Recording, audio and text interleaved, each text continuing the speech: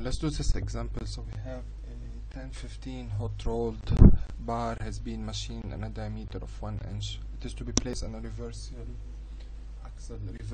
axle loading for 70,000 cycles to failure in operating environment using a STM minimum properties. Estimate the endurance limit and fatigue strength at 70,000 cycles.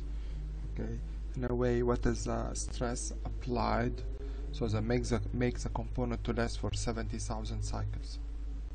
Alright, so the first things we have to do, we go to the book, we open a PDF 1019. So the component is 10,015 HR hot rolled, as you could see here, and the tensile strength is 50 kpound square inch, and the yield is 27.5. So we start with tensile strength SUT equal 50 kpound square inch at room temperature of 70 Fahrenheit. However, the temperature given in our case is 550, so we need to get the right temperature.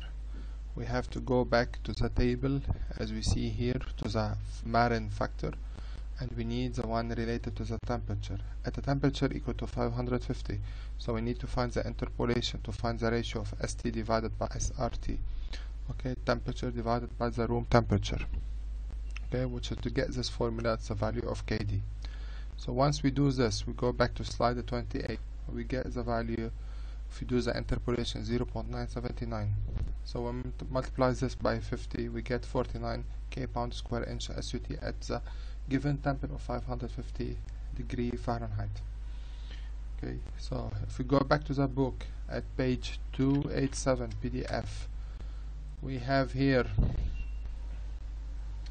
sorry, if we go back to the book at page 281, sorry, the endurance limit, if the SUT is less than 200 kpound square inch, so SE prime endurance limit is equal to 0.5 SUT.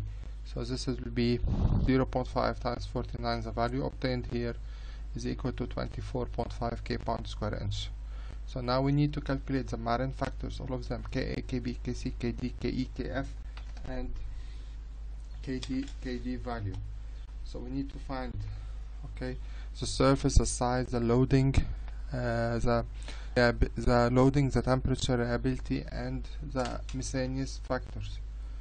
Okay, so we start with the surface. In order to calculate the surface, we have to go back to slide number 5. And we have, I need to remind you, 10-15 hot rolled steel bar has been machined. So we need to use those values, 2.7, and B is equal minus 0.265. And so we do this as well. We come back to here, 2.7 minus 0.265 times 49 SUT at room temperature. So we get the value of Ka.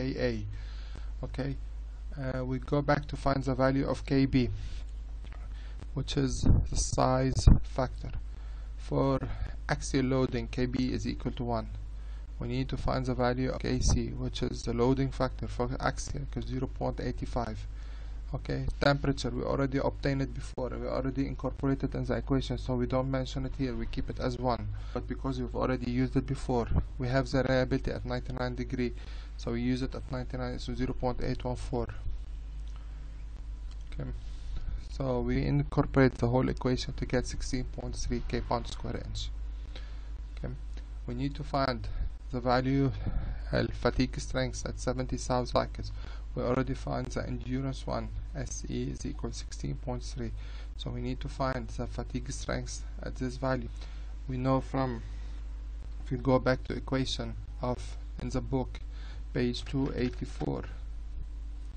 Okay, we have equation 613, 614, 615. So we have the value of N. N is equal 70,000 cycles. SF is a fatigue limit at 70,000 cycles. This is the amount of stress imposed to cause the system to operate for 70,000 cycles before it breaks. We need to find the value of A and B. We have SUT and SE in all of them, so we need to find the value of F. F, which is the fatigue strength fraction.